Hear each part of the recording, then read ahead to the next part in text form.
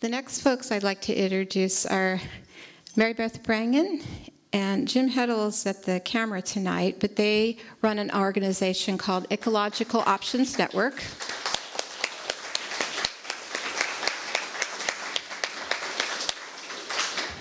And they are some of the most inspiring people I have the pleasure to work with, just completely sane and calm and working on the most scary stuff that we can imagine. And so please, Mary Beth, can you come up and take over? Thank you.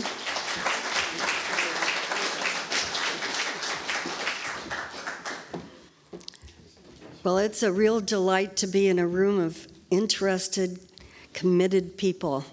It's a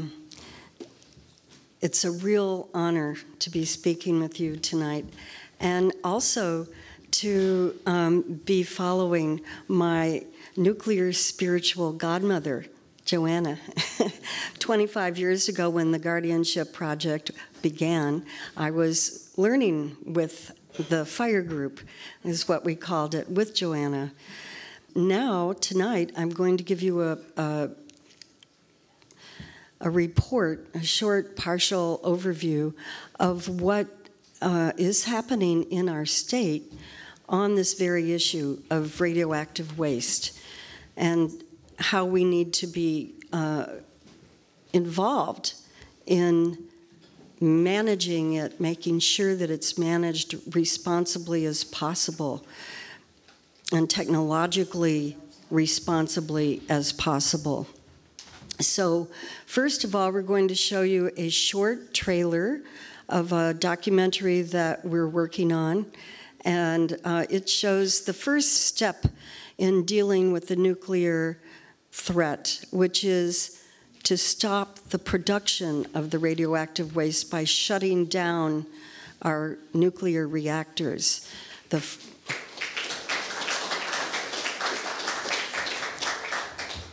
And so we've had, as you already know, I'm sure, the sheer joy of having San Onofre nuclear reactors shut down and giving us that empowering story to launch the shutdown of Diablo Canyon. So we're going to be showing that, and then I'm going to report on what's happening with the waste from San Onofre and the latest on that, and then also on something called Fukushima Freeway campaign. And we have actions for you to help us with. And I'm going to be over at the table later and hope that you can come and sign up if you can, if you want to take some actions with us and help us with these campaigns.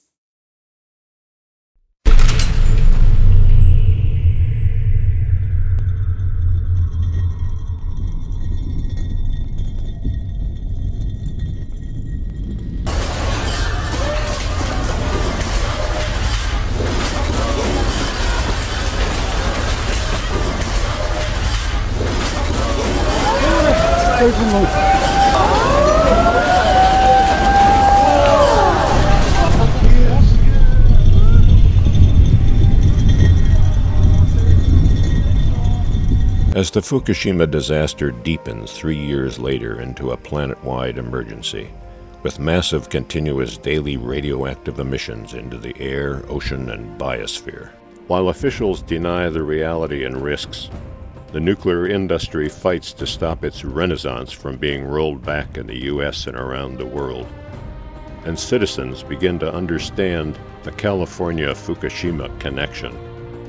A new documentary from award-winning filmmakers counters nuclear industry lies and cover-ups. It tells the story of Southern California's recent successful campaign to rid itself of one of its nuclear threats. Environmentalists have tried for decades to close San Onofre down, and this morning, word from the Associated Press that Southern California Edison says it will be closing the troubled San Onofre nuclear power plant for good. Thank you. What a day this is. I can't describe the emotions and the relief to know that we're past this huge hurdle. We don't have to worry about 8 million people being exposed to a meltdown because of experimenting with a broken reactor. This has ramifications around the country. This is a seismic event in the nuclear industry. It looks at the people, organizations, strategies, and factors that forced a powerful corporation to bend to the public will. It traces the little-known history of the nuclear-free California movement. We need a mass movement again, like we had in the 70s and the 80s. All the alternative energies are zooming ahead, and the rest of the world has picked up on it, and we don't want to be left behind. In California, you have 4 reactors, like Fukushima, that are on earthquake faults and that are in the tidal wave zone. 2 at Diablo Canyon, 2 at San Onofre, right on the ocean. Those nukes need to be shut down. We can do it. You can do it. A local story with global implications, it documents California's awakening to the deadly risks to human rights, public safety, the economy, and all future generations posed by nuclear technology, despite fierce industry attempts at cover-up. There's information that shows that Edison knew that these steam generators were defective before they were installed, and yet they installed them anyways. And in the process, they blew it. They blew it in a big way. They blew it, and the smoking gun is this big hulk of a nuclear power plant down on the beach leaking radioactivity into the community. And yet Edison is insisting on restarting this thing without fixing it first. I finally found my dream location to retire in. Gorgeous beaches, great weather. And now in one swoop, San Onofre could just wipe that out. When I asked the sheriff there if there were to be some, God forbid, some tragedy, you know, how could people get away? She said, the highway, and you can't move on that highway in rush hour. A meltdown will make Southern California a permanent zone where nobody can live. And these are fundamental issues that are being dealt with not only here in Southern California, but are also issues that are being dealt with in reactor communities around the country. The idea that California would be nuclear free when all we hear is that there's some form of nuclear renaissance going on in the US would be a massive blow to the nuclear industry, both in the US but also globally. It's an empowering story of activists, nuclear experts, public officials, whistleblowers, journalists, and extraordinary citizens facing up to the threat of Fukushima fallout while working to prevent potential Fukushima-like catastrophes here at home. It's also the story of the growing solidarity between Japanese and U.S. activists as they unite to challenge the global nuclear establishment. The whole world is watching Fukushima. We need the United Nations at the General Assembly level to take action at Fukushima. The government of Japan cannot do it. The electric power company cannot do it. We need the resources of our species, the best engineers, the best scientists, and all the money in the world to stop this horrible disaster at Fukushima and all the other nuclear plants around the earth. This transition to a renewable-based economy must start now. The easy part is over. Keeping track of what's happening with San Onofre and this power plant for the next few years will be a lot of work. There's no way in the world that we are going to allow this nuclear power plant to become a nuclear waste dump. We really need, I think, at this point, to focus on Diablo Canyon and let's make California nuclear free. We got the final wake-up call in Fukushima, and we need to phase out and shut down the 104 reactors in America. I will put it very bluntly, we need to kill them before they kill us. Shutdown, the California-Fukushima connection.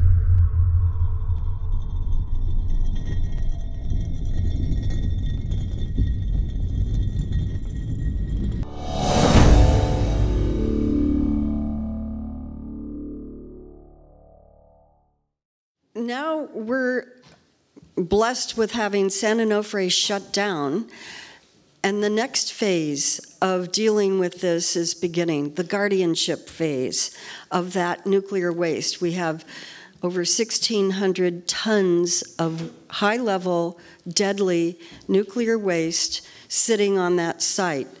And just October 2nd, the California Coastal Commission has issued a permit to Southern California Edison that is allowing Southern California Edison, the owner-operators of San Onofre, to go ahead with their plans for the storage of the waste.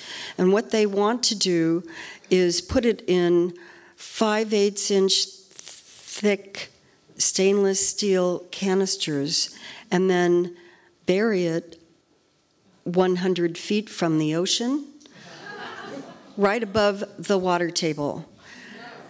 And those of us who are watching carefully are very concerned that that the stainless steel that they're going to use is not even the strongest that you can get.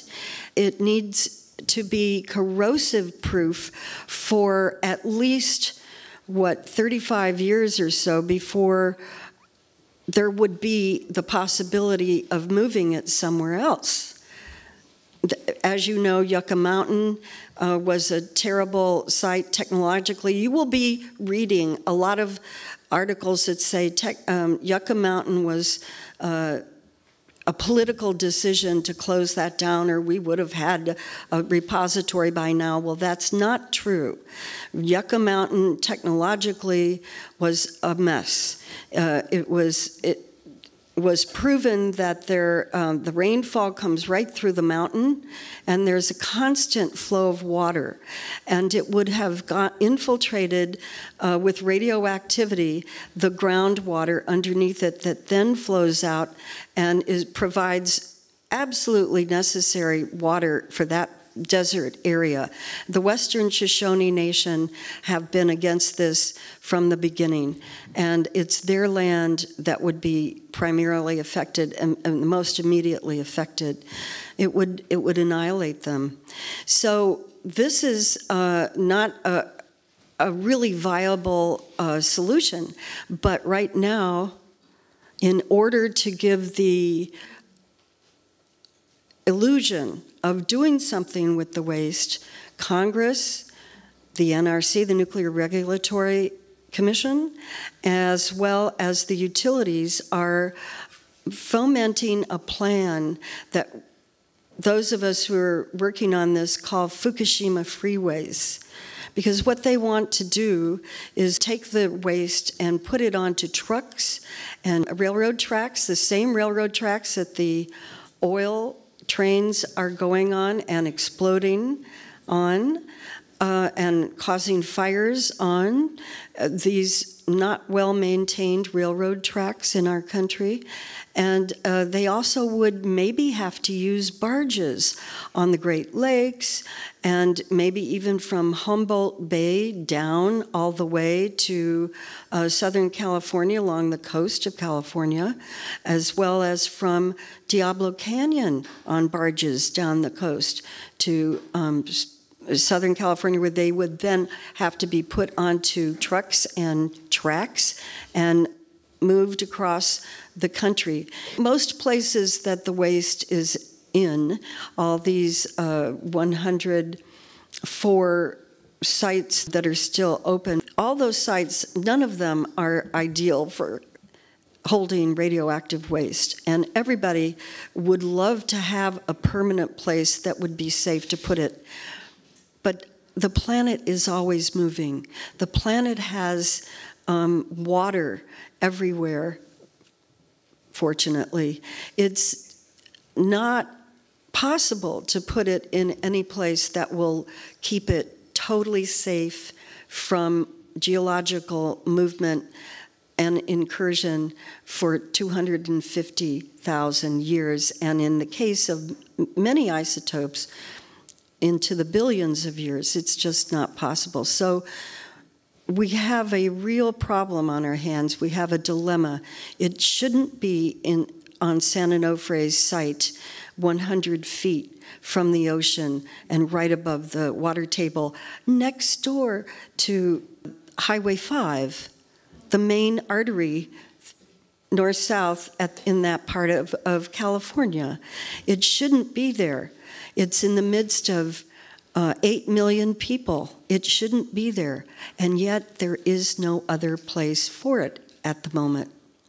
So at least what we're saying, what we're advocating for, is that it should be put into thicker casks, and that will give it a little bit more time before the corrosion from the salt water and salt air can make through wall cracks.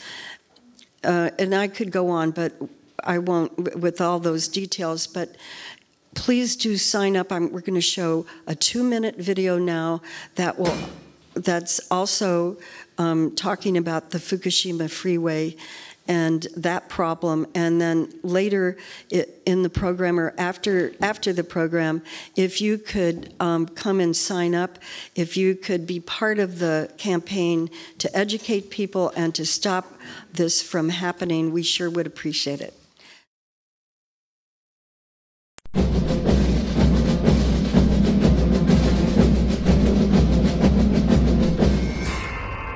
This high-level nuclear waste is continually emitting radiation. Gamma rays and X-rays are constantly escaping the protective shielding. The cask will be loaded onto a truck or a train. It's like transporting an X-ray machine that's stuck in the on position and then paraded through your town. And you won't know when they're coming to town because no one's going to tell you, and hundreds, maybe thousands are coming.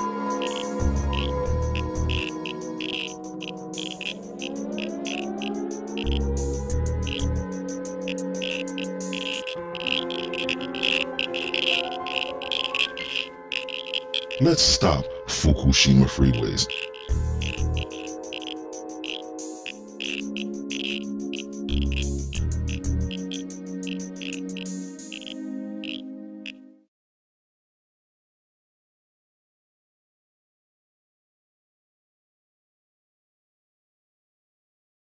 So we need to be very, very careful. We need to be demanding transparency about what their plans are, and we need to be on top of this here in California. This is the first step in guardianship here in California. So I thank my godmother, Joanna, in this effort, and I really thank you, Cynthia, for organizing this tonight.